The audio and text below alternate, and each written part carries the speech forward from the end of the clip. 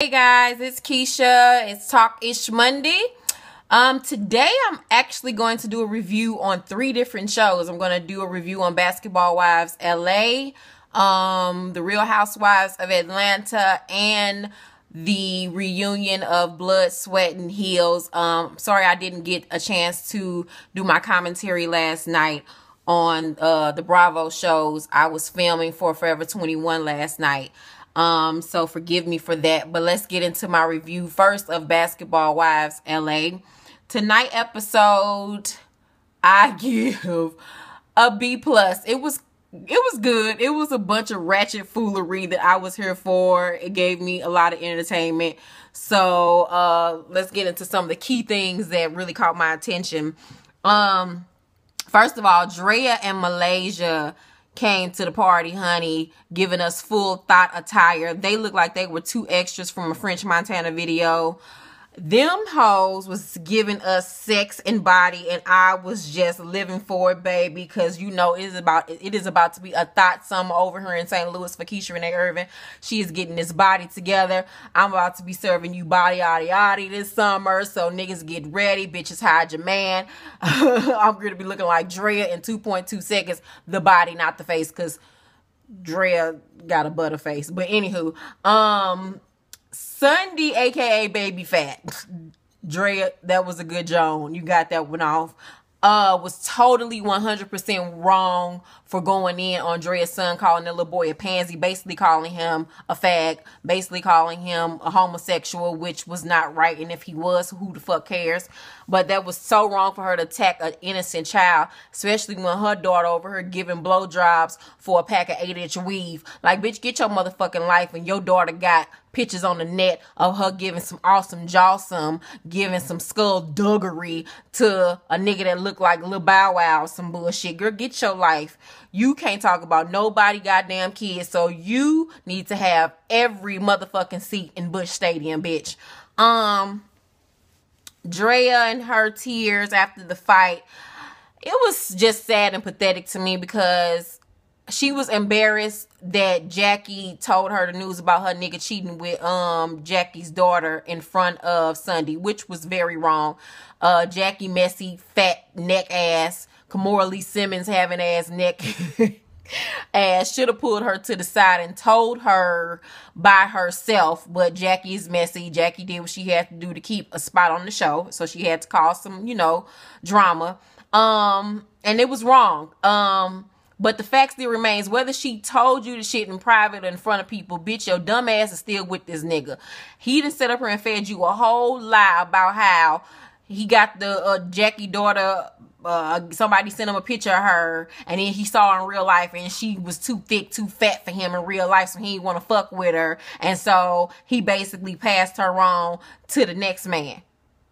Girl, get your life. That nigga is lying to you. That's some old ignorant ass little boy bullshit ass lie that he done came up with. He was fucking with her ass, and his ass got the fuck caught up. That nigga looked like he's slow. He looked like he didn't even pass from the 5th grade. Rhoa, I feel so sorry for her because women will stick with a nigga just because of a look, just because of money, financial reasons, because their heart is invested in this shit. But baby, when it's just all that drama over some dick, it is not that motherfucking serious, baby. Because trust me, these niggas out here don't give 2 fucks about a bitch and they motherfucking feelings. So Rhoa needs to get her life in order and really reevaluate some things when it comes to this nigga that she dating that look like he like dick just as much as she do. So that was my review on Basketball Wives LA. On to Real Housewives of Atlanta. Last night episode was everything and motherfucking more. I give last night episode of Real Housewives of Atlanta a motherfucking A+. Everybody brought their ratchet A game. They gave us nothing but ratchet reality TV. And baby, I was up at 3 o'clock in the morning after I came home from shooting and was in my bed eating some motherfucking piece of rolls, getting my motherfucking life on. First of all, Phaedra is a motherfucking idiot. She is a goddamn jackass for walking into the little common room area, wherever the fuck they was in the hotel, and she saw Apollo and Kenya having a conversation and immediately got to rolling her eyes and curling them big ass, soup cool ass lips of hers. What's this all about? First of all, bitch, they was having a motherfucking conversation. If your ass would have been sitting up here with your ass all up in the air, you would have found out that your nigga was lying to you the whole motherfucking time, telling you that this girl had said something to him about them sleeping together, and she never said that. And he basically came out and said that shit on last week episode, that she never said that. He made up the lie just to have a dig at her, and that dig ended up making y'all relationship even more strained. The relationship between Phaedra and Kenya. They were already on the outs. But then when Apollo set up there and made up that lie talking about something, she said she wanted to smash, that made the shit even worse. So Phaedra coming in there, tooting up them big ass lips and her telling what this shit all about, and then gonna get mad and leave. First of all, bitch, you don't let no bitch run you up out of no goddamn room. Ain't no way in here I would have left with a whole attitude. You made yourself look stupid leaving, running back to your room, thinking this nigga's gonna running behind you. And he did. After like 20 minutes, he came, gave you his ass to kiss just like a nigga, and was like, man, shit, I'm up out of here. I ain't got time for this bullshit. You looked stupid. You played right into Kenya's hand. You looked like a motherfucking idiot. I will say Kenya is messy. Kenya is a lot of things, but the girl never did come on to your motherfucking man. They was cool. You got mad, and your nigga lied to you. Your nigga's out here cheating. When he sat up there and said that, yeah, I think that everybody cheat, that was him basically saying, bitch, I've been cheating. I've been out here eating pussy. I've been eating all these other pussy bitches pussy. I've been eating. That's exactly what your nigga's out here saying. He's out here fucking. He out here getting pussy while he's tricking off $5,000 in the motherfucking strip club, like he said. Apollo wants something young and hot.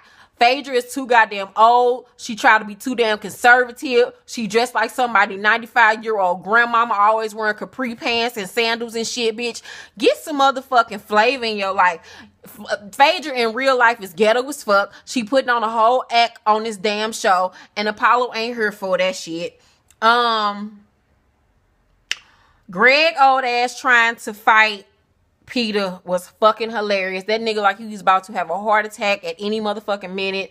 He looked like he was just like praying to God on the inside, please don't let this nigga hit me. Please don't let this nigga hit me. But I gotta say, face, I done went too far and I can't back out of it now. Like, Greg was about to be on cardiac arrest if that man would have hit him.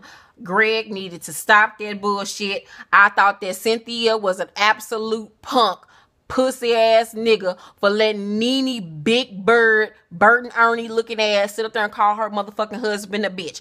Yes, he was acting very bitchy. He was acting like a bitch ass nigga. The bitch assness was coming up out of that damn dark skin ass pores of his.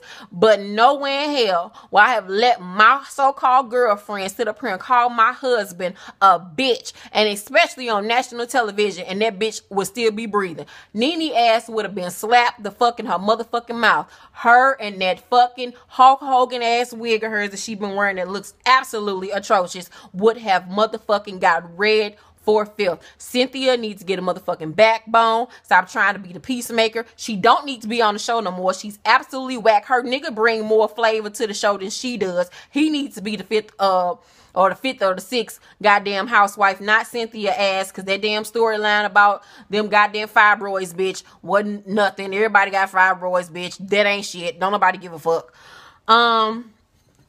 So that was my review of Atlanta Housewives and the Blood, Sweat, and Heels reunion. It was good. I give it an A+.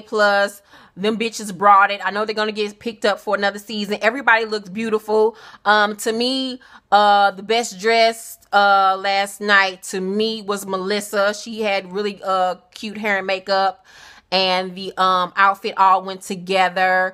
Micah was serving us Apollonia 6, Vanity 6 realness. I was there for it. Geneva looked like a man in a dress, as always. Demetria looked cute. Bree, she looked alright. She was just there. Daisy looked a lot better with her Beyonce wig on. I really didn't care for her outfit. Her titties wasn't sitting up the way it needed to in that dress. I just thought that Demetria, Geneva, and Bree are a bunch of miserable, ignorant ass bitches that have no motherfucking sympathy. They are going for blood when it comes to Micah.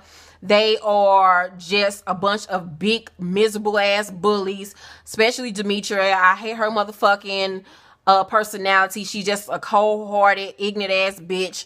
Geneva just mad because she ugly. They just whack as hell to me. I really hope that next season Micah gives it to their ass and stop crying every motherfucking 5 seconds and really start cussing bitches out. Daisy as well. Melissa gotta stop playing the motherfucking fence and pick a side, because them hoes are the absolute worst. I would not and could not be friends with Geneva, Bree, or Demetria, because I'm just some sad ass hoes that just sit around and want to talk about everybody else and try to pretend like they life is perfect when they life ain't perfect. They probably all at home going through shit. Like, I just cannot with them. Like, ugh, fuck them hoes.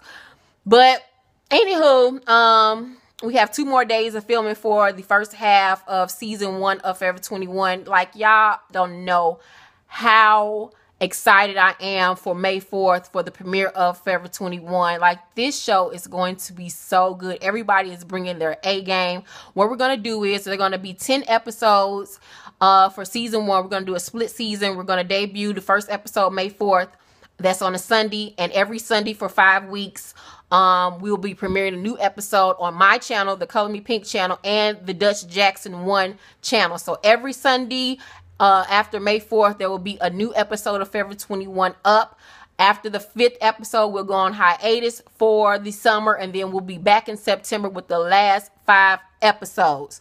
Like I said, we are giving you Being Mary Jane, The Game, Real House Husbands of Hollywood, realness. It is funny. The show is completely improv. It's non-scripted. It's going to be just so great. We have a lot of surprises for you. We're giving you fashion, we're giving you hair, we're giving you love, we're giving you friendship, we're giving you sex, we're giving you drama, we're giving you music. It's going to be so good. I'm bringing my A game with this. I'm about to tug at your heartstrings. We're all about to tug at your heartstrings. Like, everybody is just awesome on this show, and I'm just so happy and blessed. I've never been this content and happy with my life and where I'm at right about now with my career and the things that I have going on. Pretty Ratchet Things is doing great. If you have not purchased a shirt yet, please visit Pretty Ratchet Things. That's Pretty Ratchet THINGZ.com and cop you one of our Pretty Ratchet Things shirts. We have over 10 shirts on our website available in men and women's. I'm just so happy. Material Girl 3 prayerfully will still be out April 1st. If not, it will be out most definitely the first week of April. I'm still working on it.